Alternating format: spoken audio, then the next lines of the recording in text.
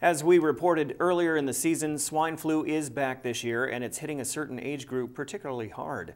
News Center 11's Monty Bowen has more in this week's health report. The flu doesn't discriminate against age, but this year, the virus is mainly striking a younger crowd. Younger people, non-elderly adults, are more likely this year to be hospitalized, to die from flu than they are in normal flu years.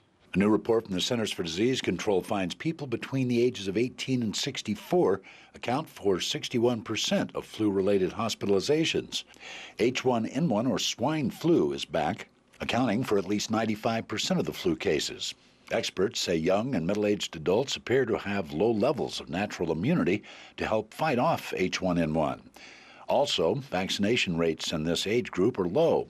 These young adults who don't think they're going to get the flu or don't think they're going to get very sick if they do are least likely to get vaccinated. Infectious disease experts admit the flu vaccine is not perfect, only about 60% effective.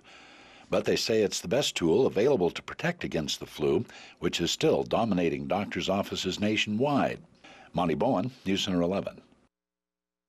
The Health Report is brought to you by the Ear, Nose, and Throat Clinic, located in the Medical Dental Arts Building. Call 456-7768.